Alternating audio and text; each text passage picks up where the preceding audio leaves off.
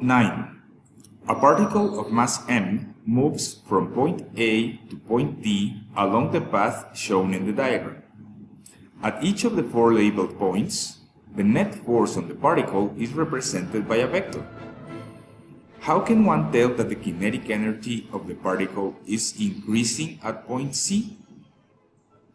The way to relate work and kinetic energy is by the work-kinetic energy theorem. Resultant work is equal to change in kinetic energy.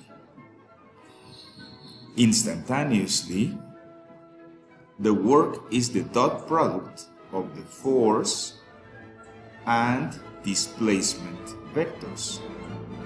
If the kinetic energy is increasing, the change in kinetic energy is positive. The only way that the dot product could be positive is that the angle between the force and displacement is acute. At point C, the displacement vector is going this way, and the force vector is going this way. So the angle is acute, the product is positive, and the kinetic energy is increasing.